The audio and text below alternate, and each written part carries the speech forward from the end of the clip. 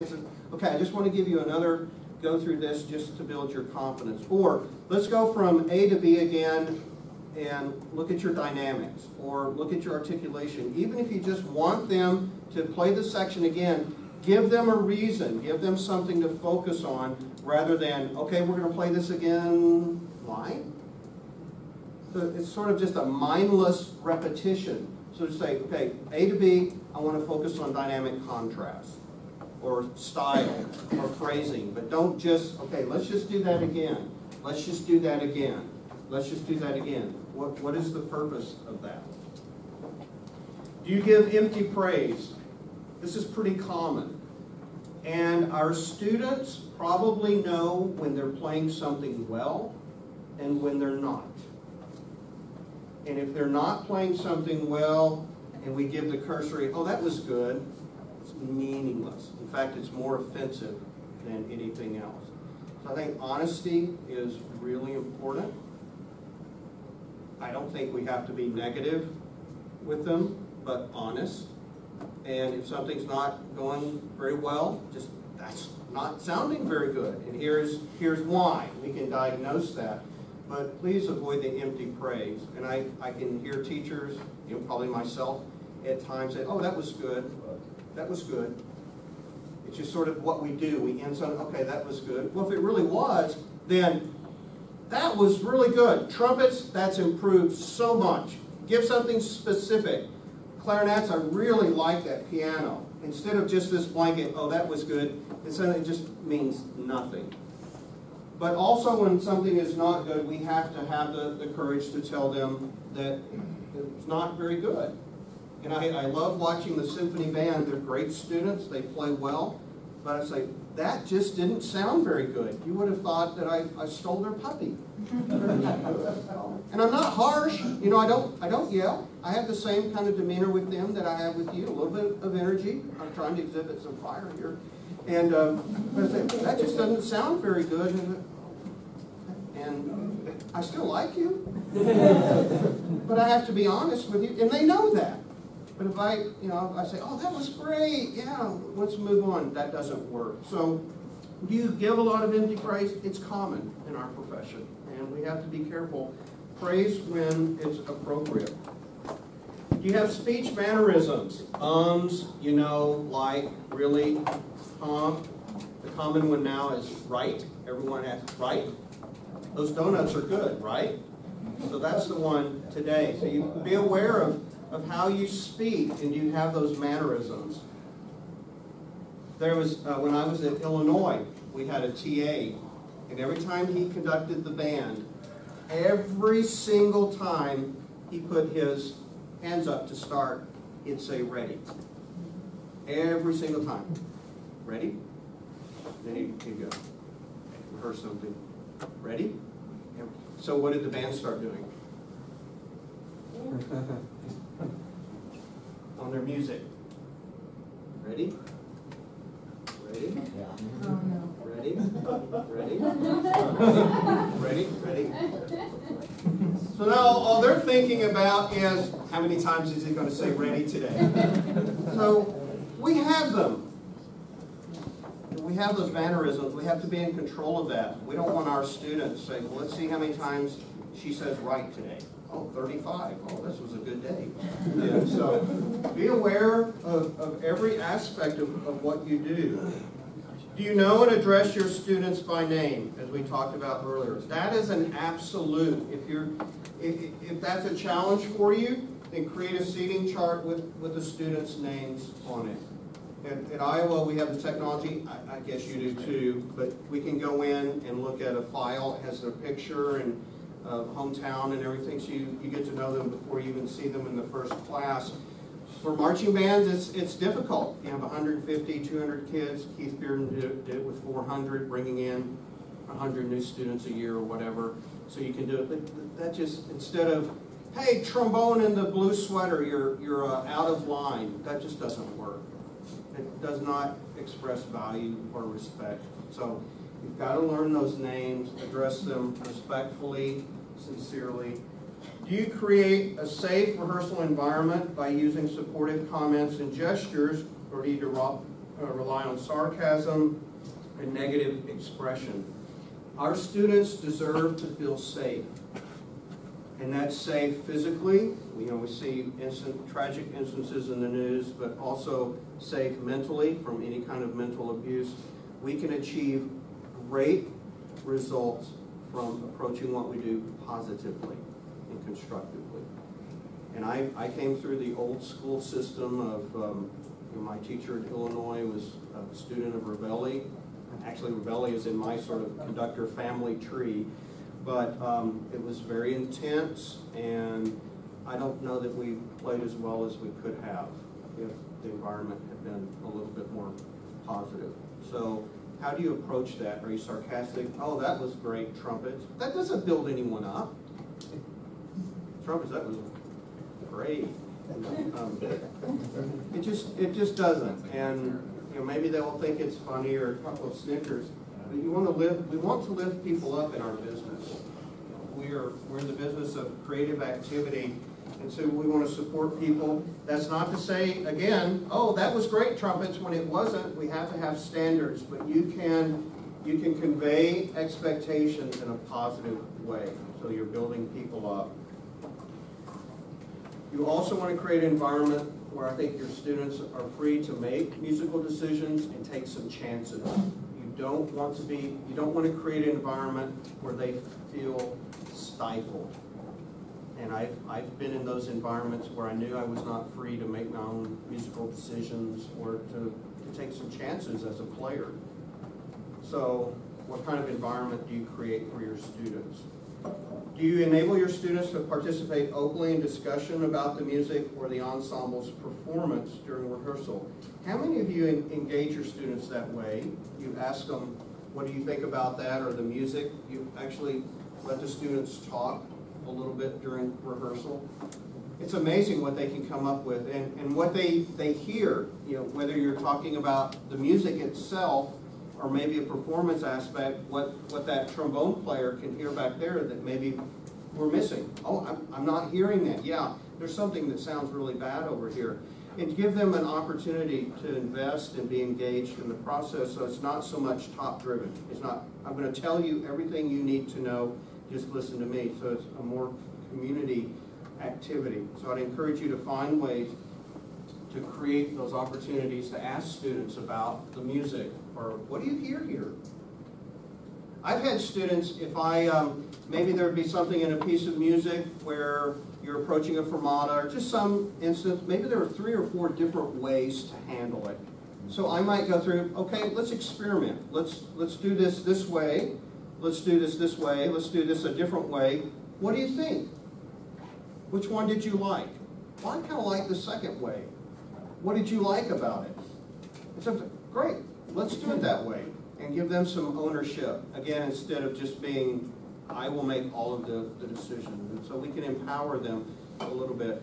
I will say that asking questions like this in the band is not time efficient.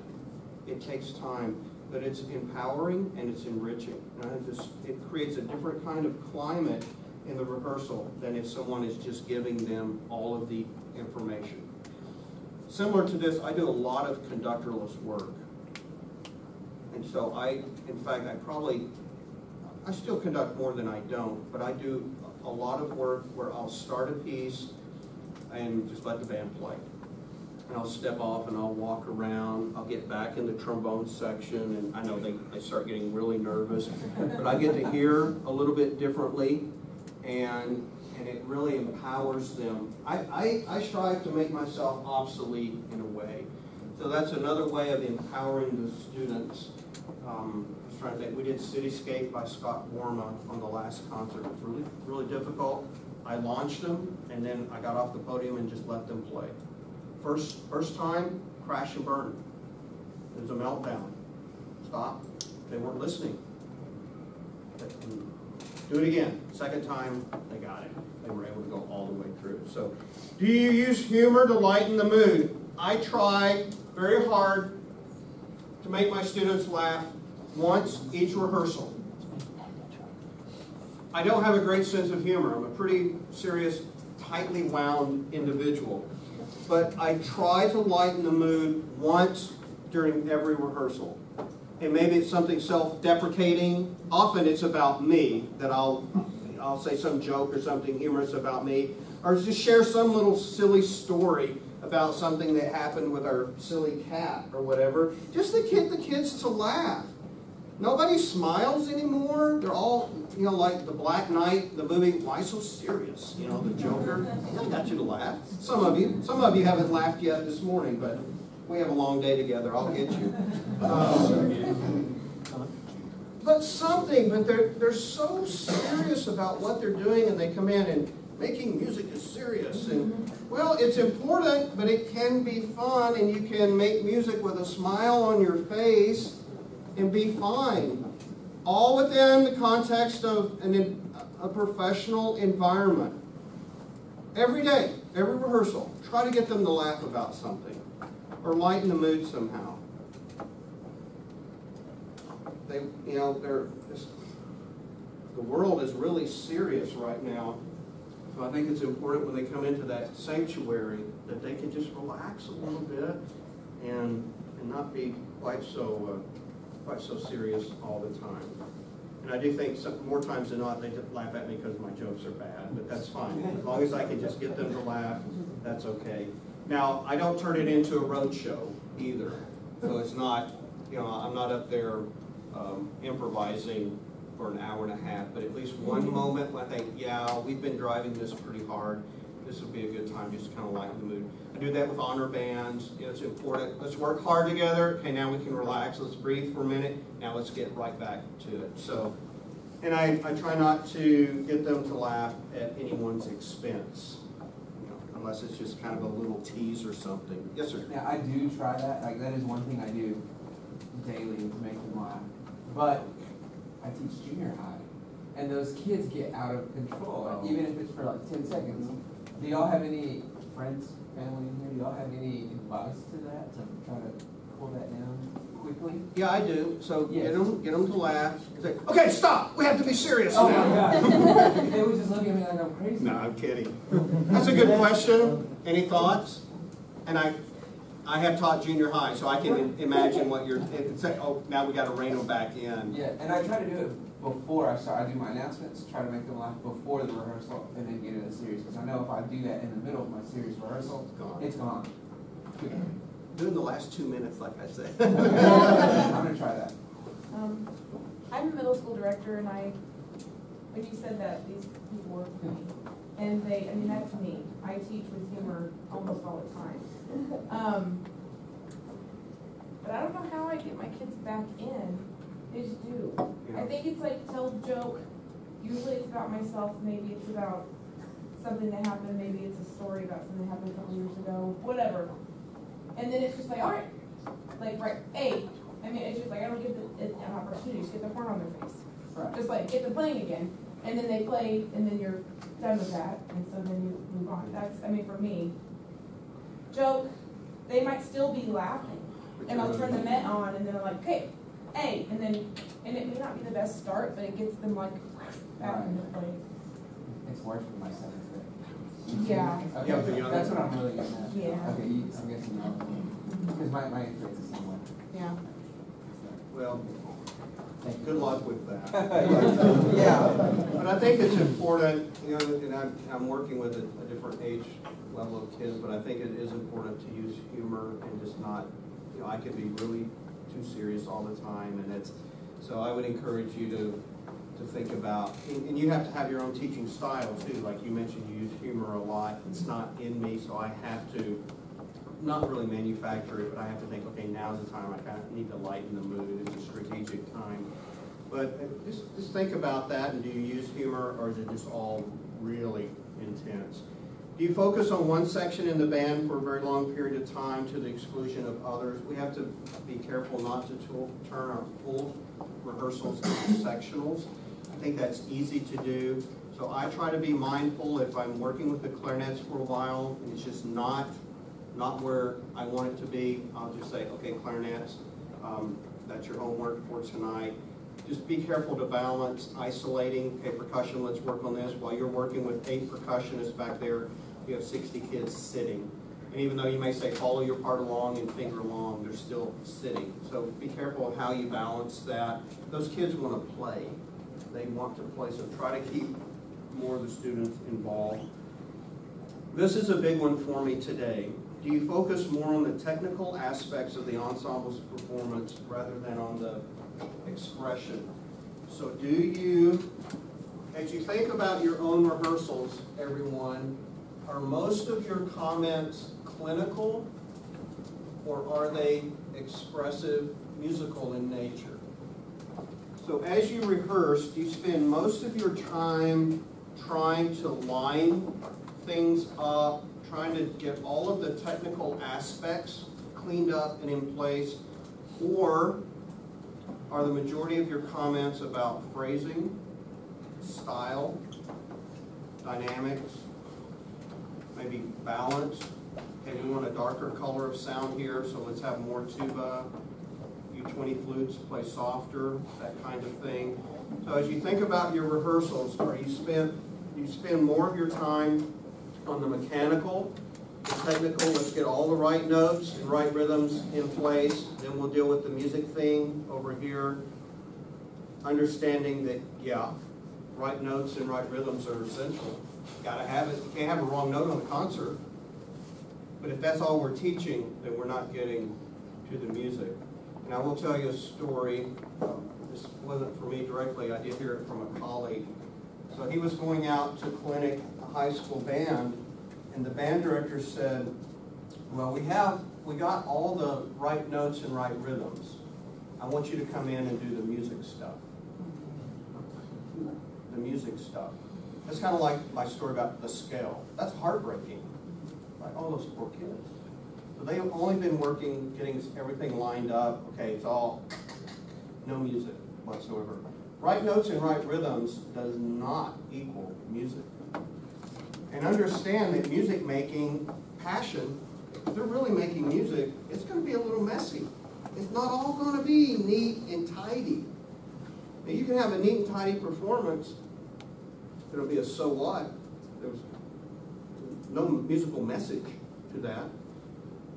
And it's in this time of contest, when I was teaching in Texas, pretty intense UIL competition, you had to have a nice balance of the two.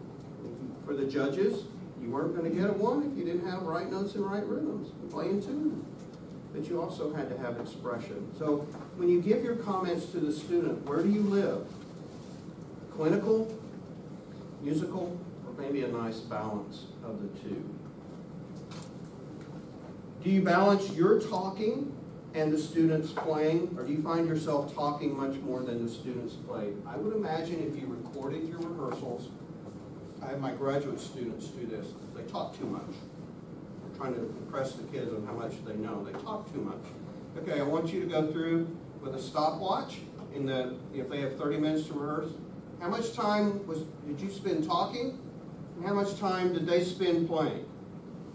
Okay, I spent 22 minutes talking, and yeah, that doesn't work.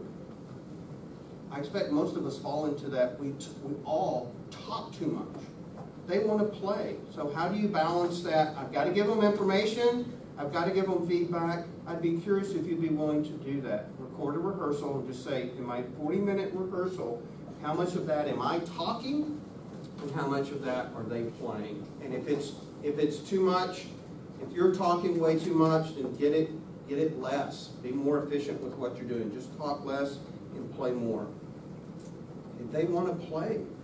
And I think that's directly related to retention. You know, students are involved in band in large part because they want to play an instrument.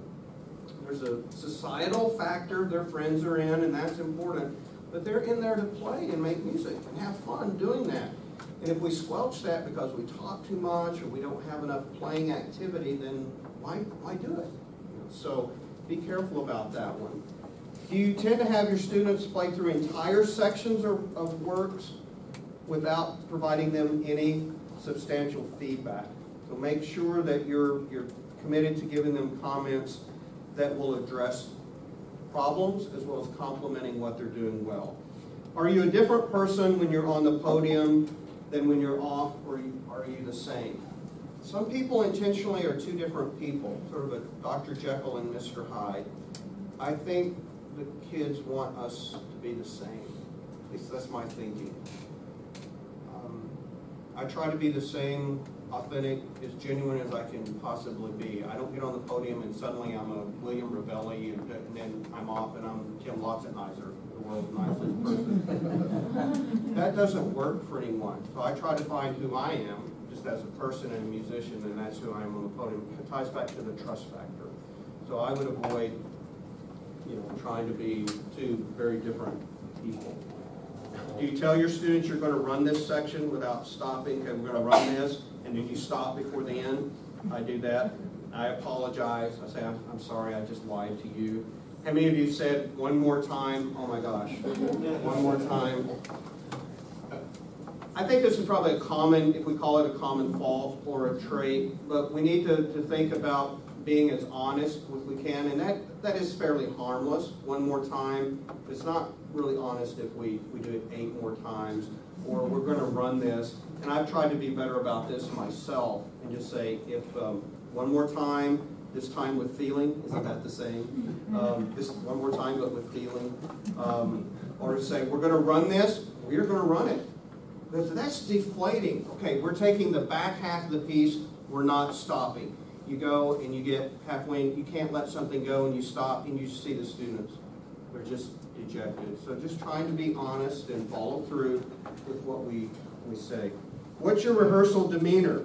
Are you usually over the top, energetic throughout the rehearsal, or are you typically flatline, calm? I think we as conductors need a contour. I think we need moments where we have somewhat reserved energy, then points of high energy, we come off of that, maybe another spike, but I think we